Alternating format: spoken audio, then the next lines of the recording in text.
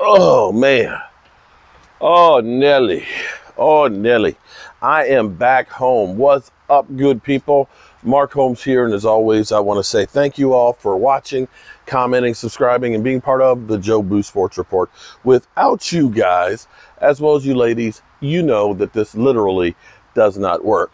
It's been a long day, and I just got here tonight, 7:45. I'll be live streaming with Rio Robinson talking about the Cowboys versus the Washington Commanders away. And I was talking to Brother Roz, you know, the statistician that's literally driving me crazy.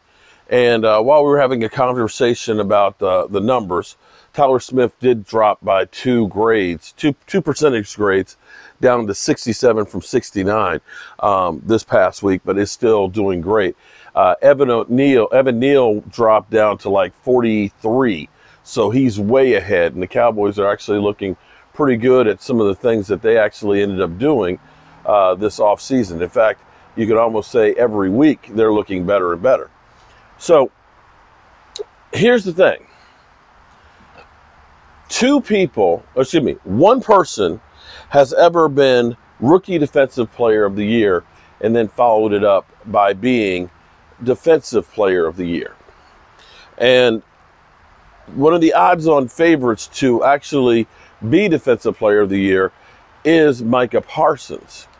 Well, Micah Parsons just got another boost, unfortunately, because football, and I'm not, because I know what somebody's going to do. I know what people are going to do. They're going to say, I'm applauding this to happen, and I'm not. I'm going by the realities of what football is.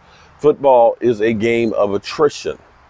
So right now, Joey Bosa is now going on IR and going to have surgery. His season is done. Joey Bosa is one of those ones that you look at that could have been a contender for MVP defensive because of the sack totals that he gets. So you can scratch him off the list. TJ Watt last year had an incredible year, tying the sack record. May be back, but he is injured. You can probably say that at best he might be back in 5 or 6 weeks, but unless he can double up, you might be able to say scratch him off the list.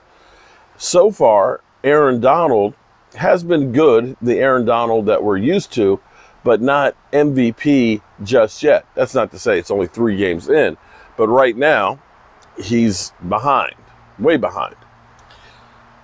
And then there's Myles Garrett, who is not seeming to have that season. Now, Myles Garrett says that he wants to be number 1 in the NFL countdown and everything else. Thus far has not been there. So looking at this, Micah Parsons, who has 4 sacks on the season, 4 sacks, like 26 pressures already, and is a guy who is literally demanding double and triple teams almost every play, that people are now game planning for and saying, stop that guy. The only thing that will maybe hurt this, well, injury, of course, can hurt this. But unfortunately, because Micah Parsons is so good, teams are basically saying, we're not going to let him beat us. And that was the approach for the Giants. Now, Micah didn't play every play because he had the flu, did not practice last week, but and only had 6 pressures and no sacks.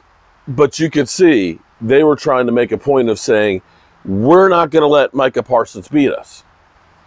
And so he ended up not getting those sacks, although I will say they held him a hell of a lot. And there have been calls in there that should have been made. And you know, Giants fans, you know in your heart that there was some bullshit calls in there. But be that as it may. Because teams are going to try and stop Micah Parsons, like we saw this past week, the other dogs are going to hunt. You saw DeMarcus Lawrence have 3 sacks. DeMarcus Lawrence hasn't had more than 6 sacks since, his first really 2 good years where he had 14.5, and I think followed it up with 9 or 10.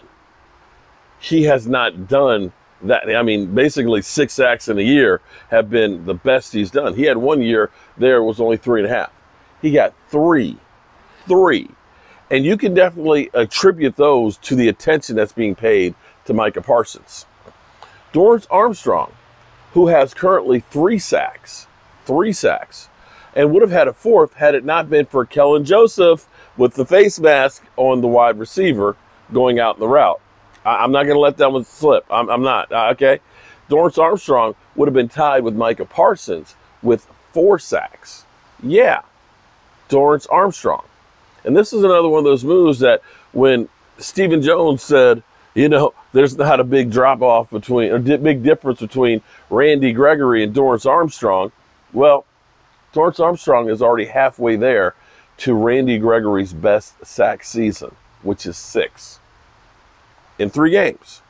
And so, again, that one you can definitely attribute to Micah Parsons. Not only Micah Parsons, the scheme, as well as the defensive linemen, because now, here's the difference, too.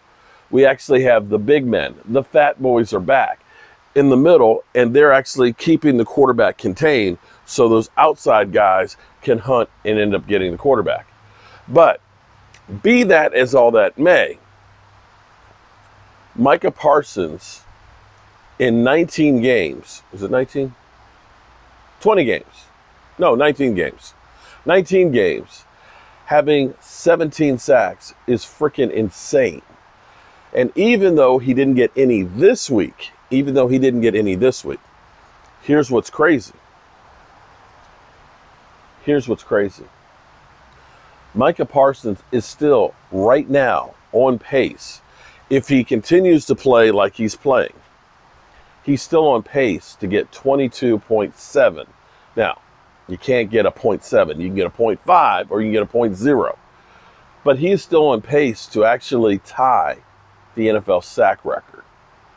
And you have to think, knowing that Tom Brady doesn't get sacked, knowing that you're playing guys like Carson Wentz twice, and some of the other quarterbacks that are out there, when you play the Houston Texans and teams like that, that dog's going to hunt. And I don't care how many people you put on him.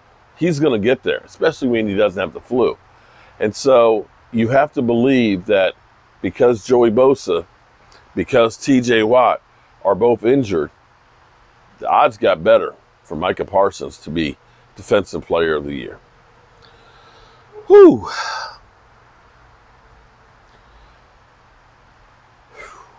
I'm tired, boss.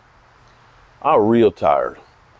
Let me make sure, though. I forgot about this last night and this morning, because I know that Karen Dugan, and I know Primetime Phil, I know Dr. Phillip, that I know, and there's a lot of you down there that I don't know where you're from, that are down there in Florida. Be safe. Thoughts and prayers to you guys. Hopefully this hurricane, when it hits, is not as bad as that they're predicting and all that. I'm really, really worried about you guys.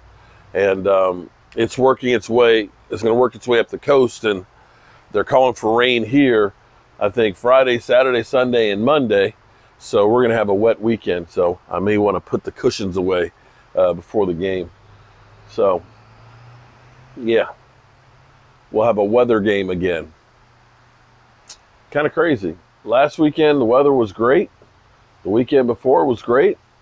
The season opener rained, and now this one it rains. It's almost like there's a black cloud coming to town. Okay. All right. Guess that's it for now. I'll see you guys later.